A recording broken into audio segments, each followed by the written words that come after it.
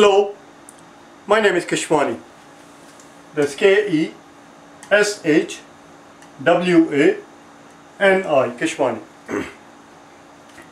We are here because we want to prepare for the TEAS. We have been solving math problems out of this book here, the study manuals for the TEAS. If you do not own this book already, purchase one immediately. You're going to need it. The problem that we are about to solve is the one that you will find on page number 74. Please turn to it. Page number 74, and today is our lesson number 22. On page 74 we deal with the notion of having to calculate take-home pay for a person. Let's see what sort of information we are given.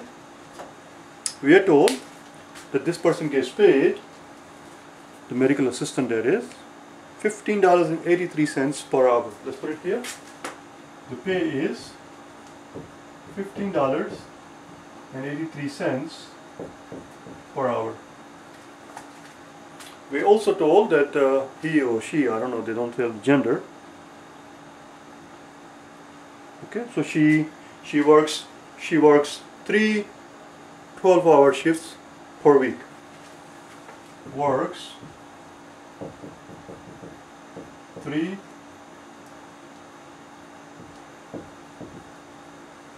12-hour shifts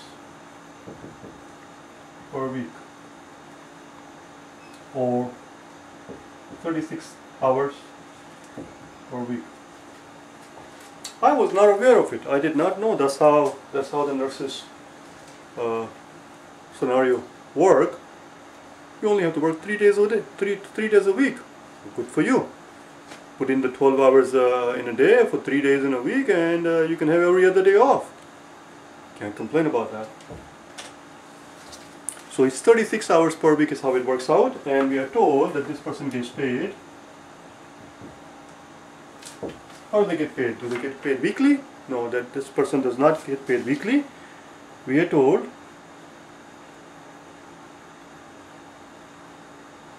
every 2 weeks this person gets paid.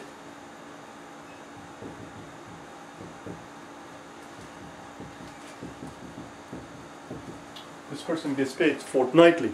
They get paid every other week, every 2 weeks, fortnightly.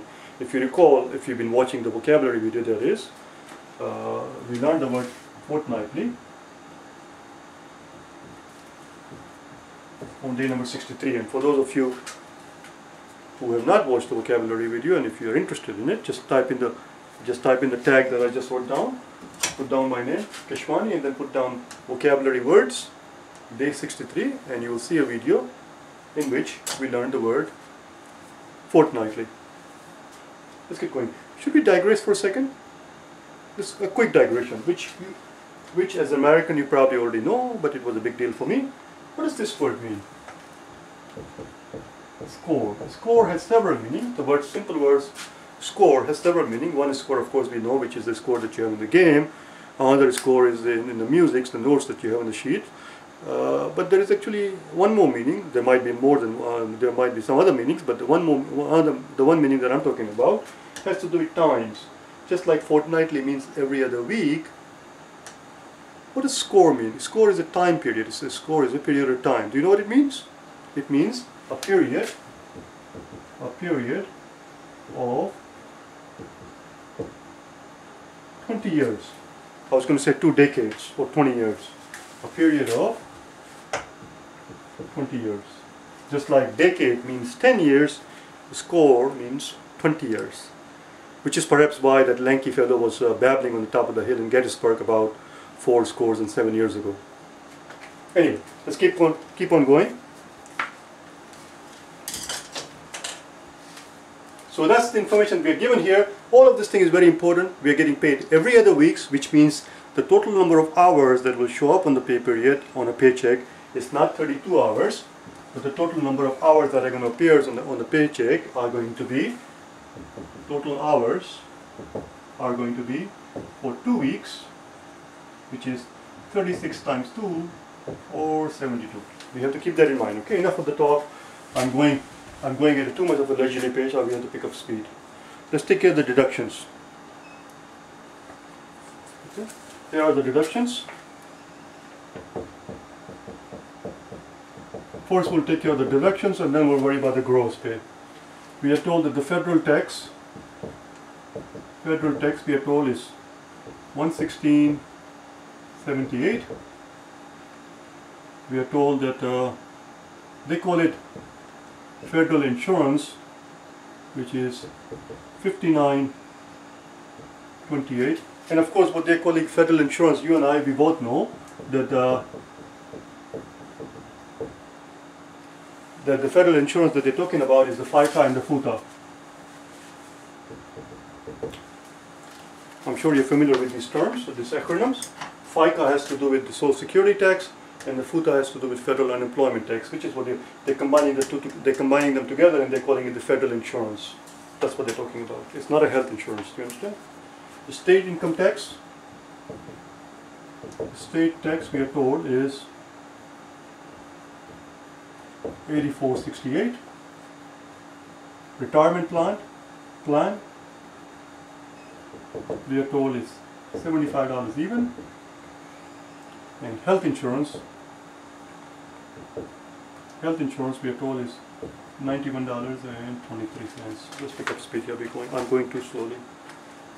So there is your health insurance. You see that federal insurance is not a health insurance. I already explained. That refers to the Social Security tax, the FICA, and the federal unemployment tax, which is what generally referred to as FUTA. Now let's round these numbers. Okay, never waste your time trying to do with precise figures with down to a penny. Nobody's going to give you extra credit for it. Your job is to be able to recognize the right answer in the exam as quickly as possible, and the answers are so far apart enough that you don't have to do the calculation down to a penny. Approximate it. Okay, it's very simple. If it's more than 50 cents, round it up. If it's less than 50 cents, forget the pennies. So 116.78, I'm going to round it as 117. 59.28, just because it's 28, I'm just going to ignore it. It's just 59. 84.68 is going to become 85. This is just 75. This is just 75. And finally, we have 91.23. I'm just going to ignore 23. It's just 91. Add them up. Here we go. 9 plus 1 is 10. 5 plus 5 is 10. So that's 20 plus 7 is 27. 7, carry 2. Let's see.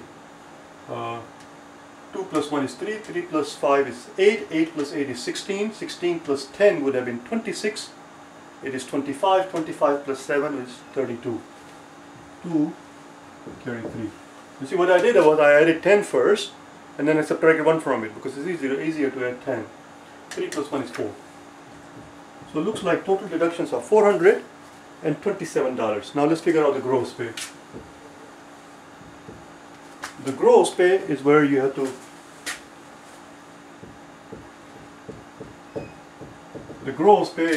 be creative. Don't sit there and try to multiply 15.83 by 72. Don't make your life miserable. Try to round things up. Try learn how to round things. Rounding and approximation is okay as long as you're doing a smart way and as long as you're fully aware at all times whether you're underestimating or overestimating and by how much. Do you understand? You have to know that. So I'm going to pretend that this is $16. Okay, watch what happens. I'm going to pretend it is $16 and we are getting paid for 72 hours. 72 hours.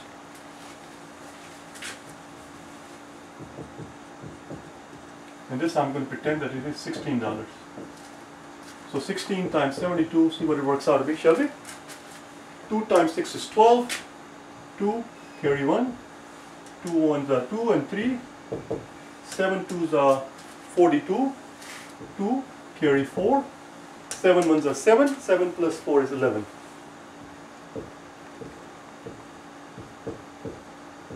Watch what happens. 11:52. We are not quite done yet. 11:52.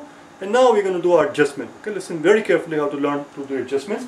Are we getting paid $16? No, we're not getting paid $16. We're getting paid $15.83. We are off by how many cents per hour? We are off by 17 cents per hour, and we are getting paid for 72 hours. That's where we're going to do a quick adjustment. The quick adjustment is going to be simply 72 times 17. This is how much we overestimated, 17 cents per hour.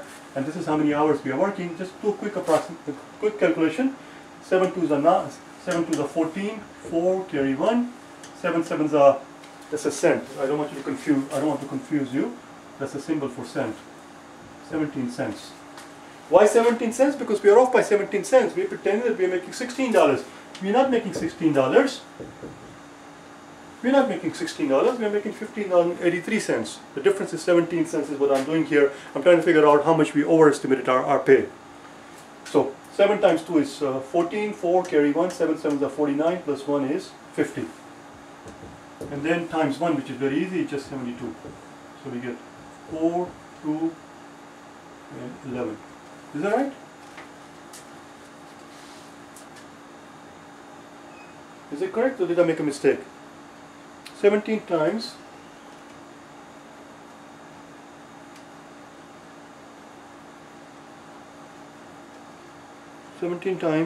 72. 14, 4, carry 1, 49 and 50, and then 72, 4, 2, and 11. 1122. Yes, 1124. 1124 is the amount of adjustment that we need to do. This is what we got overpaid, so subtract $11 from it. This is our adjustment. 2 minus 1 is 9. Oh, sorry, 2 minus 1 is 1. 5 minus 1 is 4. 1, 1. This is our gross pay. This is our gross pay. This was the adjustment one more time. This is our deduction. I should not written here. Just put the deduction right underneath. $427. $427. These are the deduction, and that's it.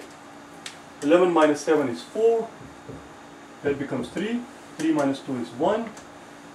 10 minus 4 is 6. 11 minus 4. 11 minus 4 rather, not 10 minus 4. 11 minus 4 is 7. That's it. That should be the answer. 714. This is not the exact answer, but it's pretty damn close to it. It's not exact, not because we did not do the exact calculation of the gross pay. Actually, we did do a very exact calculation. Actually, we did not. We left out this 24 cents. You see over there, even in the gross pay, this 1141 that we have here, even in the gross pay, we left out this 24 extra cents there. We took the $11. We took the $11 right here, but we left out the 24 cents. So even this amount is approximate. That's one reason why the figures are approximate. Second reason why it's approximation is because here we rounded things. 1116 became 117, 8468 became 85. So we rounded and we left out this 23. So it's not going to be exactly $714, but it's going to be pretty damn close to it. You should have no trouble at all recognizing the right answer in the exam, because the answers are not going to be that close to each other. Do you understand? They're looking for some gross errors. They're looking for some big mistakes. Like I almost made here. I put down 6 here. 11 minus 4 is 7. Understand? I'll see you tomorrow, okay? Bye now.